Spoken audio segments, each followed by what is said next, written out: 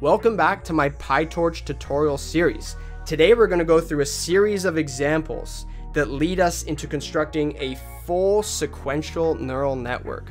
The goal of this video is going to be to design a function that's simple in architecture but can still take in arbitrary independent data and fit it to arbitrary dependent data.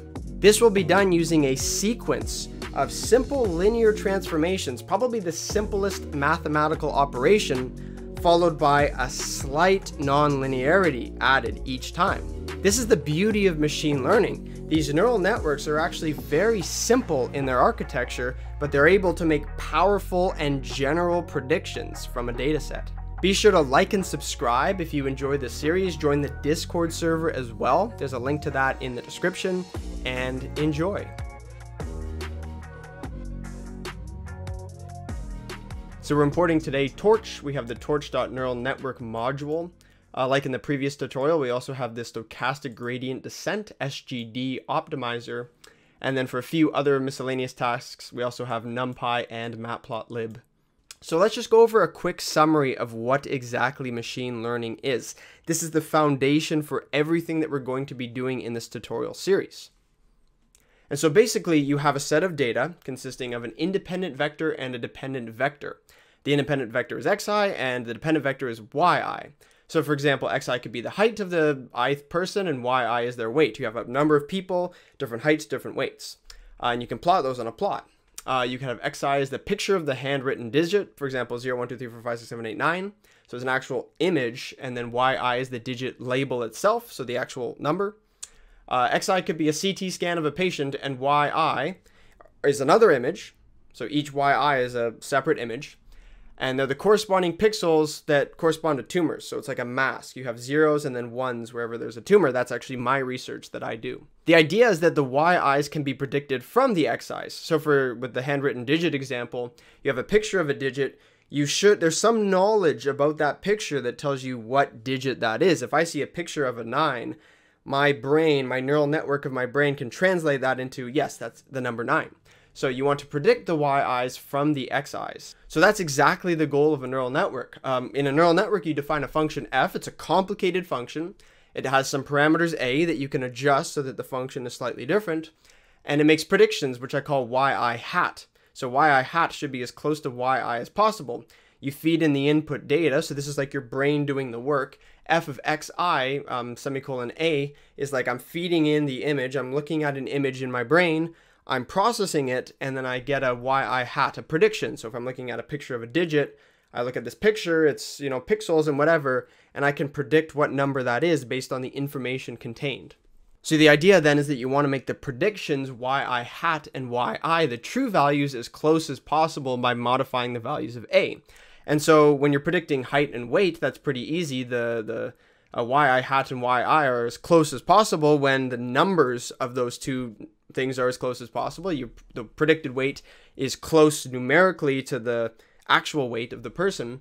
But of course, when you're dealing with images and digits, for example, like how close is a 9 to an 8 when you're predicting digits? Like, yeah, they're numbers, you could subtract them, but is a 9 and an 8 really much different than a 9 and a 2, right? It's like more discrete values. And so that similarity becomes a little more complicated to define. And in general, you would define a similarity function, or in machine learning, you call this a loss function, L of y and yi hat. And the smaller that function is, L, y hat, the closer that those predictions are. So a really easy loss function is L of y hat. Well, you sum together like yi minus yi hat. This would work for example, predicting weights. You sum them all together, you take the difference of the sum of the squares, and that tells you how close your predictions are to the true values. And of course, when you're dealing with like handwritten digits or CT scans and corresponding tumor masks, zeros and ones, where the output is an actual image itself, this of course becomes slightly more complicated. You have to be a little more clever about how you define your loss function. So in the last video, I had 4 data points. So I was from 1, 2, 3, 4, and I had xi, yi. And I wanted to find a function f such that f of xi equals yi for every single one of those data points. Each xi was a vector of length 2, and so I chose the function f of x is, well, I have a matrix times x, a1x, and then multiply by another matrix. And a1 is an 8 by 2 matrix, so this converts a vector of length 2 You multiply that by an 8 by 2 matrix, it becomes a vector of length 8. And then A2 is a 1 by 8 matrix. So it takes this A1x is a vector of length 8. And I multiply this by a 1 by 8 matrix, and I get just a single number. So there are 16 plus 8 free parameters. But it didn't do a very good job of making f of xi equal to yi. So this code here is just from the previous video. My 4 data points for x are 6, 2, 5, 2, 1, 3, and 7, 6. These are like 4 independent data points, and my independent variable y, the corresponding values were 1, that corresponded to 6, 2, 5 that corresponded to 5, 2, and 2 that corresponded to 1, 3, and 5 that corresponded to 7, 6. So these are my independent data and my dependent data. And so in the previous video, of course, you've watched, I defined a neural network. I went over that in the previous video. I created an instance of the neural network. I created an optimizer, which took in the parameters of this neural network and a corresponding learning rate. This optimizer is used to tune the parameters of f. And then I defined a loss function as the mean squared error loss. And I just trained this model. I did it 50 times, so it went over the data set 50 times, tuning the parameters each time using stochastic gradient descent. Again, something I went over in the previous video. And the training procedure is essentially just like this. I take the loss function, I use backpropagation to compute the gradient, and I use this gradient of the loss function to tune the parameters of my network. And I can append the losses. And of course, I need to import my packages. And if I run this, so I have my data, I'm training my model. This is what I want. These are my true data points, my true independent variable. And my function, which takes in x, which of course is just this. So it takes in 6, 2, 5, 2, 1, 3, and 7, 6. And it should predict something as close to y as possible. And you can see that it's not very close. So it turns out that the previous model really wasn't very good at all.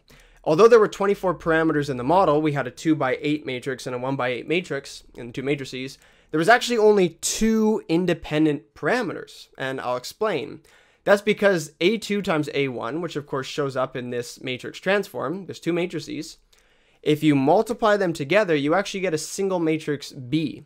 And B is a 2 by 1 matrix. So our function was really f of x equals bx, where B is just a 2 by 1 matrix. So there's really effectively only 2 free parameters. So we have to change things so that we can maintain 24 free parameters from those 2 matrices. So then the question becomes, well, I want to use matrices multiplied by vector because linear algebra is a very simple way of computing transforms of data. So I want the simplicity of linear algebra, but I really want to build up advanced models. I don't want like the matrices to collapse like this into 2 by 1 matrices. I want to have this ease of multiplying vectors by matrices, but not have these matrices collapse into single matrix. So that's like the big thing of machine learning. And you define something, a very special thing, called an activation function. And these activation functions add ever so slight non-linearities to a sequence of matrix transforms. So I'll explain what I mean. Our old model was f of x equals a2 times a1 times x. And this is essentially just a single matrix. A2 times a1 is effectively just one matrix times x. But then with this activation function, you consider again this new model, f2 of x. So it's the new model. It's a2 times r, where r is an activation function, times a1 of x. And r is an element-wise operator, meaning r operates separately on every element of the vector. And r is the very simple function. R of x is equal to x if x is greater than 0, or 0 if x is less than or equal to 0. So r of x sort of looks like this. It's 0, and then it's just equal to itself if it's greater than 0. So it's something that anytime you get a negative value, it's equal to 0, and every time you get a positive value, it's just equal to that value itself. So, you know, it's linear for positive numbers, but because you have positive and negative numbers, the non-linearity lies in the fact that it's not just equal to x, it's equal to 0 for negative numbers. And it's very, very close to being a linear operator, right? Because a linear operator would just be r of x equals x. That's a linear operator. It's very close, but it's not quite because it has this non-linearity for negative values. So let's actually look at this. So here I have x. I have basically just this would be like one vector and another vector. You can think of this as like data points. This is my first data point, 4, 6, 2, -1, 6, 2, 5. And my second data point is this. And if I use the ReLU activation function on this vector x, of course the vector consists of 2 data points, what it will do is it will set all the negative values equal to 0. So here I have r as the ReLU function. And if I operate R on X, it sets all the places where there are negative values equal to 0. So this is a non-linear operator that I'm operating on these vectors. Here's another example. X is just a bunch of values between -3 and 3, and Y is equal to R of X. And if I plot the ReLU function, you can see that all the values that are less than 0 get set equal to 0.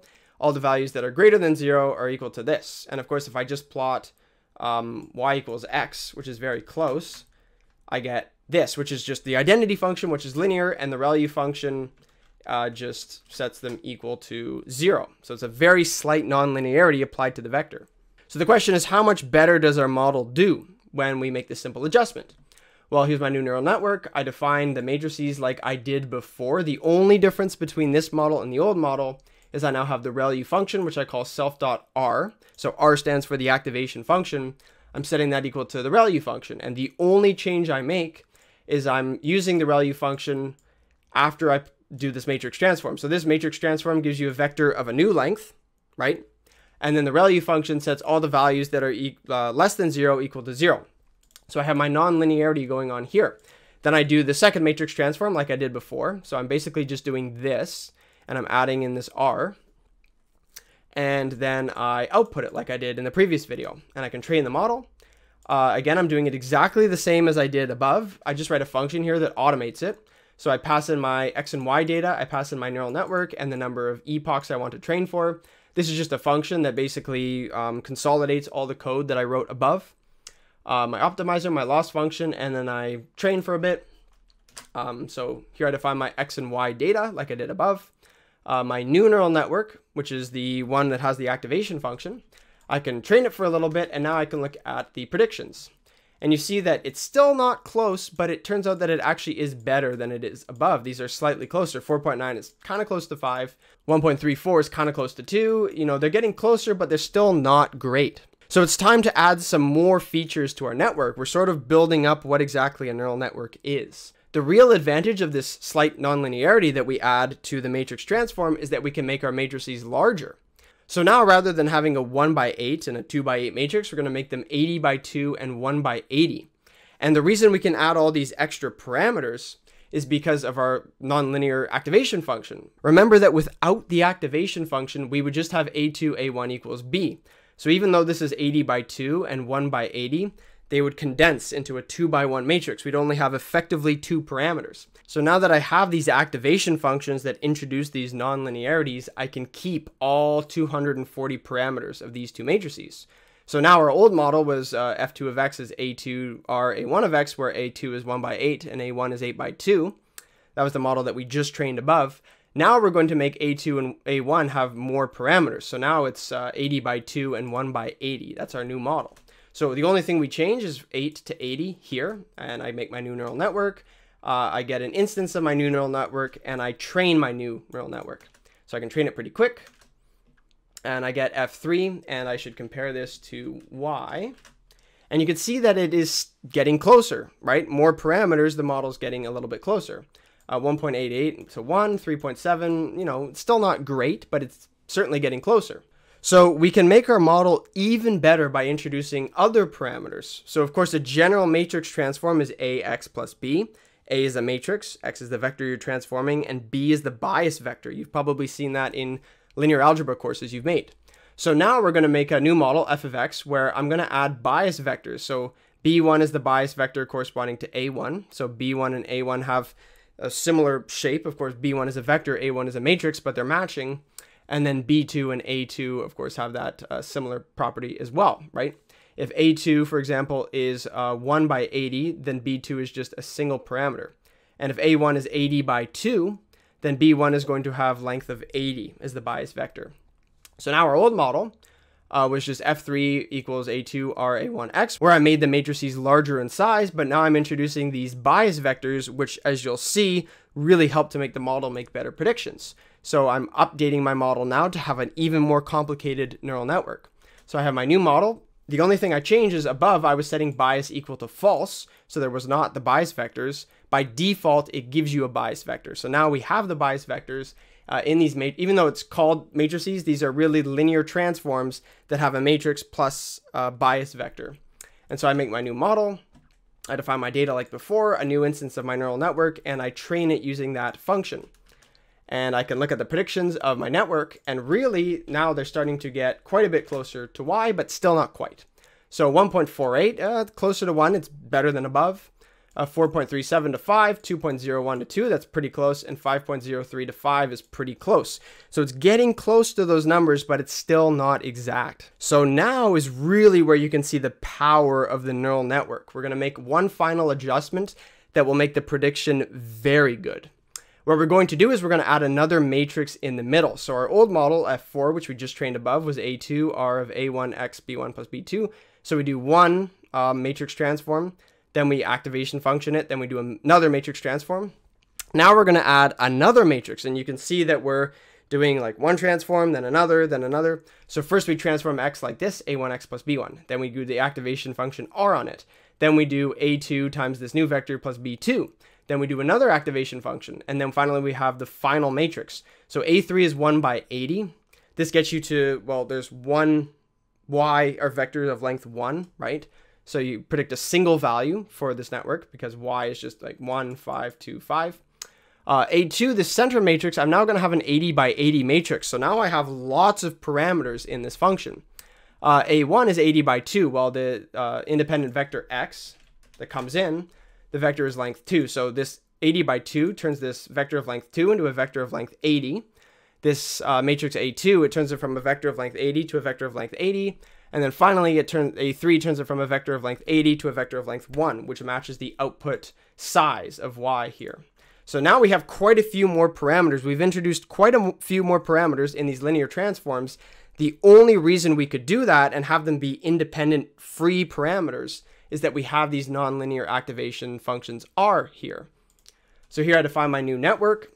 The only thing I'm doing different is I now have 3 matrices. So now I have an 80 by 80 transform in the middle. And then in my function where I actually call the network, I do matrix 1, then activation function it, matrix 2, activation function this, and then finally matrix 3. And so I define my data like I did before. An instance of my neural network, initially all the parameters are randomized. I train the model for 5,000 epochs. And finally, I look at y, 1, 5, 2, 5, and my prediction, and it is extremely close to the values. So it's predicting y from x almost exactly, and it's doing it technically by overfitting, and we'll get into that in future videos. But the message here, the most important message out of this video, is that we've designed a model that's general enough that it can take this sort of random input x, and it can use this complicated model structure that the neural network is powerful enough that it can take that and transform it into the output data that you want. So it has the potential to fit these arbitrary data points. Yes, it's overfitting, and yes, that's something that we're going to try to stop in the future, but the point is that F is versatile enough that it can fit this somewhat arbitrary data set. That sort of leads me into the conclusion of this video, and that's what the sequential neural network is. That's what we've designed in this video. And it's sort of written like this. I have this kappa thing. Maybe you haven't seen this before. I didn't quite know what symbol to use. But you can see that what's going on here is that I have AI times X plus BI, and then activation function RI here. So this is like your matrix transform on your vector, and then you have your activation function. And this summo kappa thing here just means that it's defined such that if you have kappa I equals 1 to n of fi of x, it's fn, it's like a function of a function of a function of a function. So you take f1 of x, you plug that into f2, so then you get f2 of f1 of x. Then f3, you plug in f3 of f2 of f1 of x, and it sort of goes like a chain. So you're taking functions of functions of functions of functions. And of course, that's sort of what you see here above. You do this, then you take this activation function, then you plug that into the second function, then the activation function, then you plug that into the third function, and you can sort of see how it works here. So that's sort of the sequential neural network, is you do one thing, then you take the output of that, plug it into another thing that is a similar structure, and you do that over and over again. And typically the last layer, the RI, is just the identity function. So there is no activation function in the final like fn here, for example. The next video, we'll look at training on some real data. So be sure to subscribe, like, and I'll see you next time.